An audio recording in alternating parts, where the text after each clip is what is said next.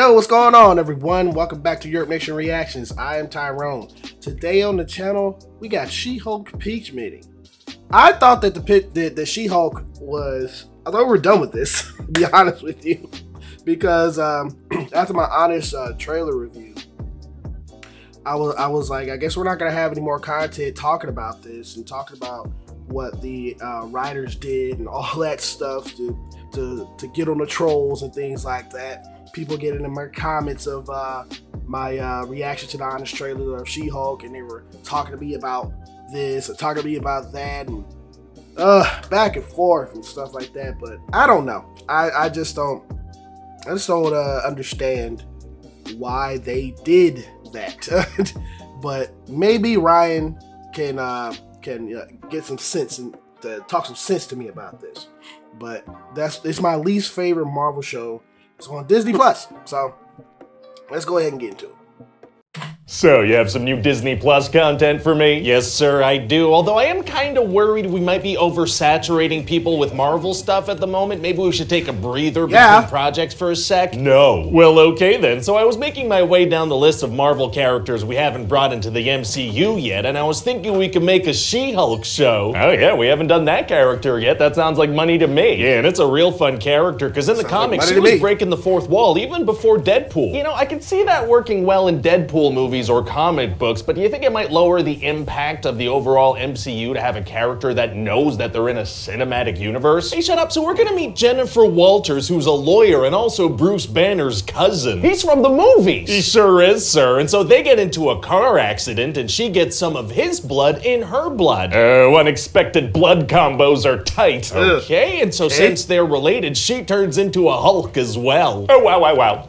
Wow. And so Bruce is gonna show her some cool stuff about being a Hulk. Like, you can drink alcohol and not get drunk. Why would you want that? Pretty cool, right? Not really. And so he's gonna teach her and try to guide her through these new powers, and she's gonna kind of make fun of him and insult him, so that's gonna be fun. That kind of makes her seem a little rude and mean. He's just trying to help her because he cares about her. Well, she doesn't really want his help, plus she's already kind of mastered the whole Hulk thing already. Oh, she has? Yes, sir. She's already fantastic and agile, and she could turn into She-Hulk at will without losing control of herself at all. How is that possible? I feel like it took Bruce a long time to master all that. Well, Jen explains to Bruce that because she's been catcalled and mansplained to, and some men are straight up dangerous, she's much better at controlling her anger than Bruce, because she's had to do it infinitely more than he has. Okay, yeah, no, I mean, I see what she's saying, and in no way do I want to belittle what women have to go through at all. Careful. But also, she's saying this to Bruce Banner, who saved the planet multiple times and lost his best friend and his love interest. All hard times. And chased by governments and turned into a gladiator slave on an alien planet, tried to take his own life. It's like, of all people, Bruce? Yeah, okay, so I hear what you're saying, and it's actually not okay for you to point that out. Oh, okay, my bad. Oh, it's too late. You're on a list now. You can't have any opinions about this show without being classified as being on one extreme of a very complicated issue. Ah, dang it, I hate being on lists. So anyway, Jen goes back to her life as a lawyer, and during a trial, a super-powered influencer, which is a thing in the MCU now, apparently burst through the wall. And so then towards the end of the first episode, Jen's gonna turn into She-Hulk, and everyone's gonna learn that she has powers. Wow, and so what else do we find out in the first episode? Oh, well, you know Captain America? Yeah. He put his pee-pee in a lady. What? Then Jen gets fired from her lawyer job and gets hired at another firm to start like a superhero law division. Okay, so this becomes kind of like a lawyer show. Ah, kinda. Sometimes. A little. Do you know how to write courtroom scenes? Nope, and then so also it's gonna be kind of a slice of life kind of show, like Jen's gonna go on dates and stuff. Right, okay, does she also fight crime, or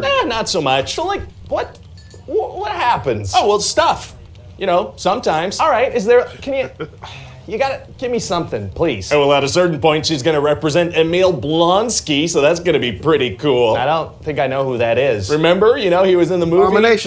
14 years ago, he was in the movie. Oh, yeah, okay, yeah, no, it wasn't a super memorable character, but yeah. Well, that doesn't really matter, to be honest, because he's just a completely different character now. Oh, okay, great, it's all connected. Also, Wong is gonna show up sometimes. He's from the movies. He is, and he's gonna become friends with this girl, Madison. And what's her deal? She's always drunk and she's the absolute best part of the show. Nice. Also, at a certain point, She-Hulk is gonna twerk with Megan Thee Stallion. What? Superheroes don't usually twerk? Exactly. So people are gonna be like, what? And then other people are gonna be, you know, deeply angry about it. Oh my God, what? You know, see, that's gonna be kind of a thing in the show. Deeply angry, kind of rile up angry internet dudes and then make fun of them for getting riled up. That's gonna be really good for the state of internet discourse, yeah. Yeah, that's gonna help with all the toxicity online, I'm pretty sure. So any interesting plot threads or anything I should know about? Oh, there's like this group of toxic dudes that call themselves intelligentsia, and they're trying to get some of She-Hulk's blood. Oh boy, I bet that's gonna come into play later.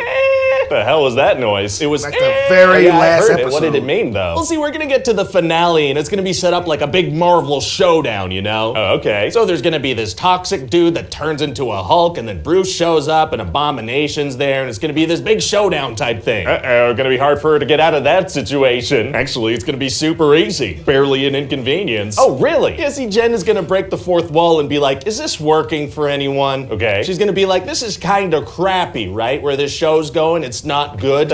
We're making the show. We are, yeah. And so then she's gonna go into the Disney Plus menu and eventually into the She-Hulk writer's room. What is going on? Then eventually meet with the head of Marvel, who, as it turns out, is just this creatively bankrupt robot algorithm making formulaic decisions based on what it thinks is popular. Kind of hurtful. And so she's gonna get him to solve the few problems that were actually happening in the show, and then we're pretty much done. So does just pointing out that the writing wasn't very good make it better in some way? God, I hope so. Do you think we risk making any future She-Hulk or even Marvel projects less captivating by having a super meta character that can literally change the script of the shows and movies? That's what she did. I don't think you could ever go too meta, sir. Isn't that right, future me who's editing this video? You know, that's a great question, but I'm not, I'm just filming myself pretending to edit this video. You know, I'm not actually editing this right now. Oh, maybe we should check with the comment section of this video. I mean, what do you guys think down there in YouTube comment section? Is it possible to get too meta? Super easy. Barley and inconvenience. Right, okay, that's pretty much all they say down there, I think. So anyway, what do you think? I did just zone out for like 30 seconds. So anyway, what do you think? I mean, it sounds like a pretty good time. I just feel like it's missing a little something to make sure that people tune in. I've got just the thing. That return to tease, exactly. Hi everybody, it's Ryan George here. Thanks for watching that pitch meeting. I hope you liked it. Don't forget to subscribe. Man, see, that was my point. He pointed out a lot of the stuff that the writers intentionally did. They said that they intentionally did this to troll toxic men. But my whole point was, why would you do that to only a minimum, like a short minority? Not majority, minority. The majority of people who like Marvel is people who don't know nothing about Marvel. But you shoving all this stuff and the problems that these dudes have with female woke bullshit to everybody, and that's not cool, man. That's not cool. And the head writer, she was like, I don't really know how to write a lawyer show. All this stuff is already out there for you guys to go ahead and research and look at.